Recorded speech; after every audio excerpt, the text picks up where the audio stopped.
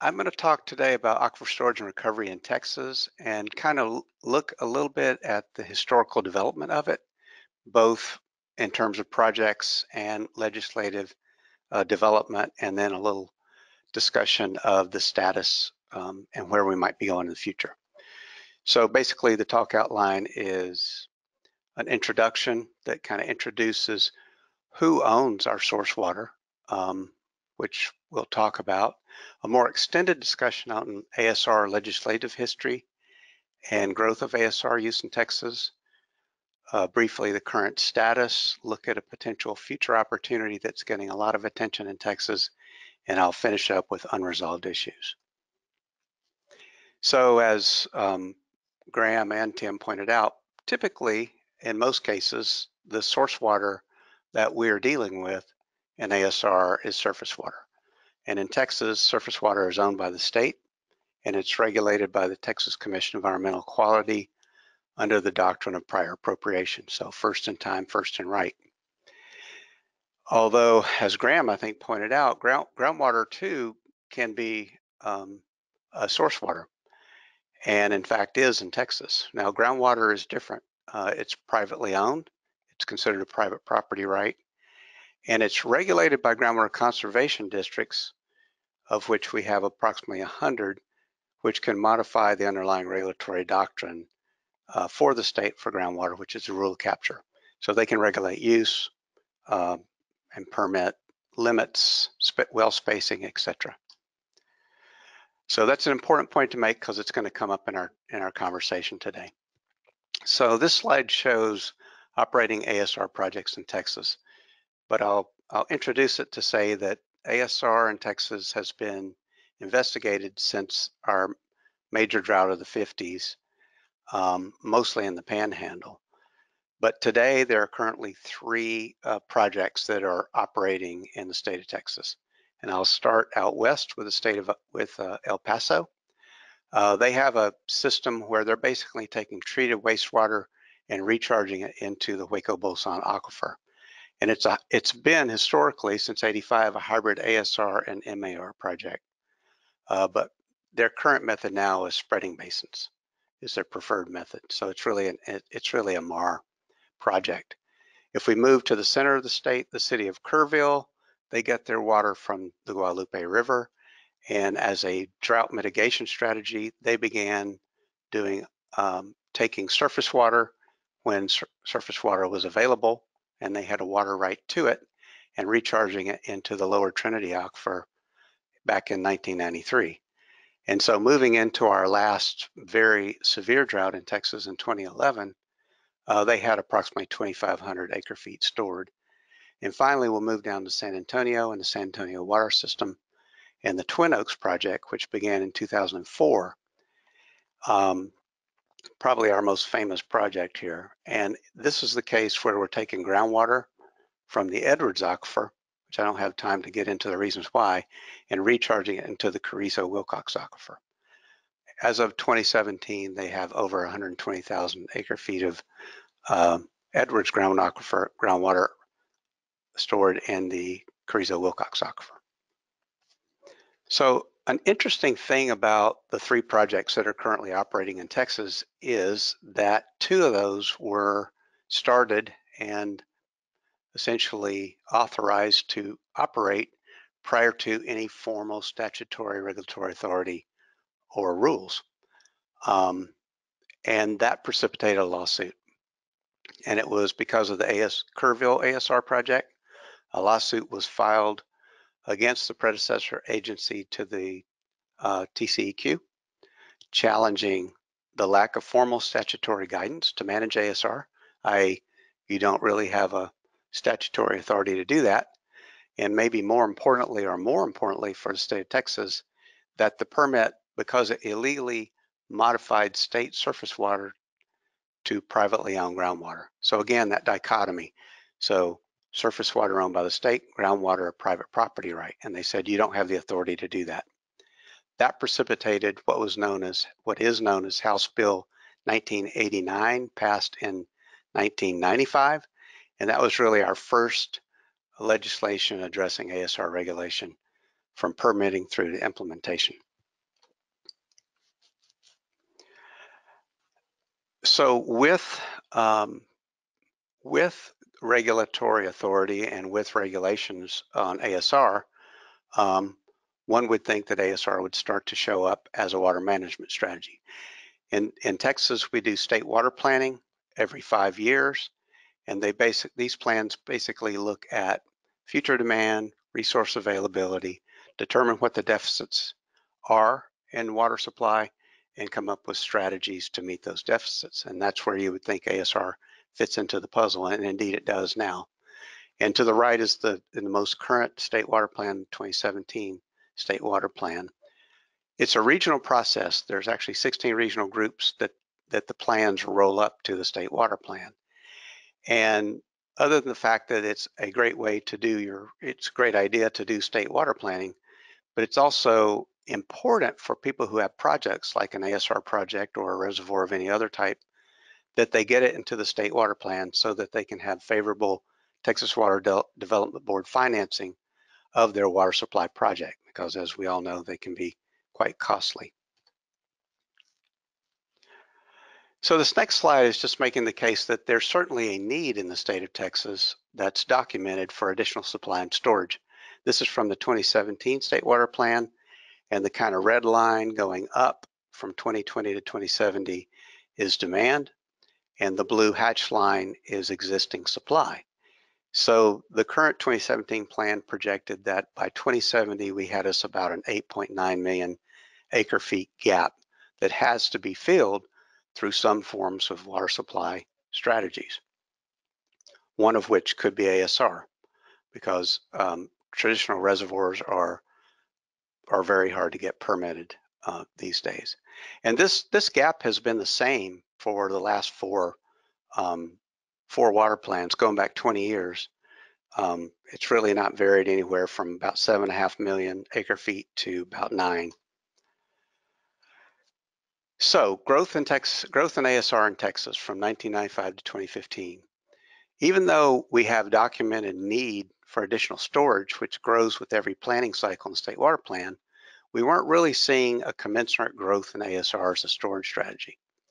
The 2012 state water plan, ASR was recommended as a state water strategy in 3 of 16 regions. So the question that a lot of water users and water providers in the state, including the state agencies and legislators, were asking is, why was the adoption of ASR as a water supply strategy not significant following House Bill 1989? So the initial study, or the primary study to figure out the answer to that question, was funded by the Texas Water Development Board in late 2008, where they put out an RFQ for a study to look basically at why is ASR not being used to the degree it could be used in the state. And the 4 bullets list what were the primary objectives of this study. But I'm really going to focus on the last one today for lack of time, and that is the report was very successful in identifying policy, technical, and legal changes that would facilitate and promote ASR use in Texas. And I'll also point out, just a sidebar, that as of 2016, the Water Development Board has also been putting out matching grants for feasibility and demonstration projects, which is also benefiting the state and the promotion of ASR. So with the report from the Water Development Board, someone needed to take that information and move that forward into legislation that could get put into statute and ultimately help us be able to use ASR in a greater way in the state of Texas. And that job was taken on by the Texas Water Conservation Association. It's basically an agency that promotes sound water policy in Texas. It's very similar to California's AQUA, and TWCA advocates priority water policies to the state and federal decision makers. It has diverse membership across all the user groups in the state of Texas. So you can actually develop legislation or policy by getting input from all the user groups. And in fact, that's what they do. The TWCA has 7 panels, one of which is the groundwater panel that advise the TWCA board and support legislative activities. So prior to 2015, moving into that legislative session, the TWCA Groundwater Users Panel set up an ASR subcommittee,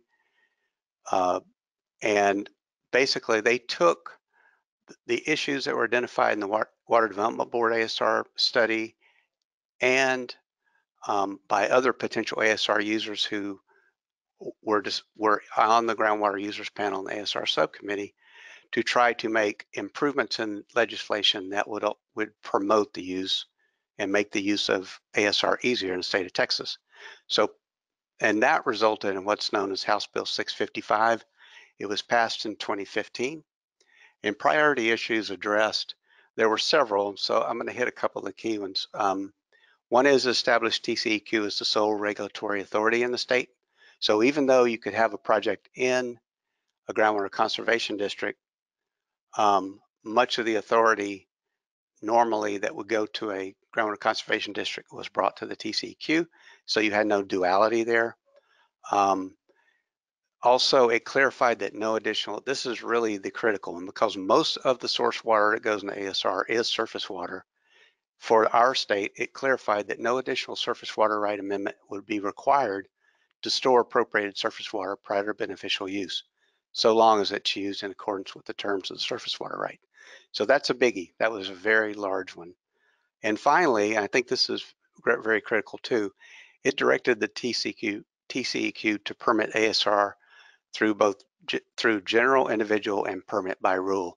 And the key thing is the permit by rule. If you come in and you meet the requirements and are not looking for a waiver of TCEQ's rules, permit by rule allows you to permit by not going through a public process. So obviously that is very beneficial.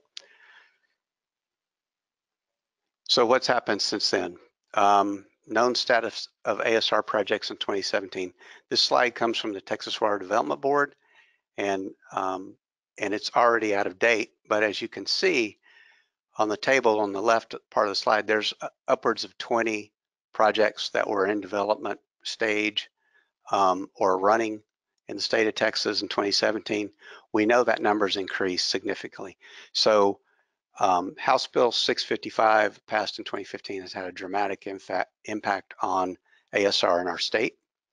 The current draft City of Austin Integrated Water Supply Plan has ASR supplying up to 60,000 acre-feet of water by 2040 for a city that's currently a surface water only city. And if we look at the 2017 State Water Management Plan, ASR was recommended as a water management strategy in 7 of the 16 regions. So 2 more slides to go. I want to talk quickly about something that's getting quite a bit of attention in Texas, and the very people who did all the hard work through the TWCA ASR subcommittee panel are some of the people driving this particular effort. But many of you may remember Hurricane Harvey last year that hit Texas, and in particular the Houston area down in South Texas, where basically we had unprecedented precipitation and flooding levels. This figure on the right, showing all the red, is basically showing all the streams in Harris County, which is the county Houston's in, that had record flood levels during Hurricane Harvey.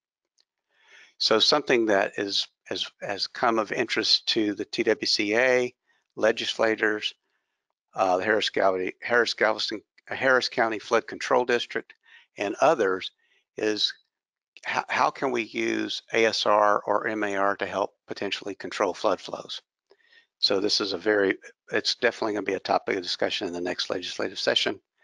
And finally, I'll end with what I'll call unresolved issues. Because groundwater is a private property right, you know, some very interesting questions come up, like what property rights are required to inject and store water, and what rights does a project owner have to protect that stored water? Questions such as, who owns the pore space? Is it the owner of the surface estate, the groundwater estate, which in Texas can be severed, or the owner of the mineral estate? And at this point, basic guidance is to get both the surface estate and the groundwater estate if they're severed. But even a more interesting concept is criminal trespass. If the stored water crosses a property line, it can be considered trespass. And then finally, how does an owner protect their stored water? So the future in Texas, obviously we need ASR and we need MAR. It's growing. I think we're going to see quite a speed up in development of additional projects, and there'll be some interesting issues with related to private property. Groundwater is a private property right, but I think that it's going to grow greatly in the state of Texas. And with that, I will close it off and thank y'all for participation.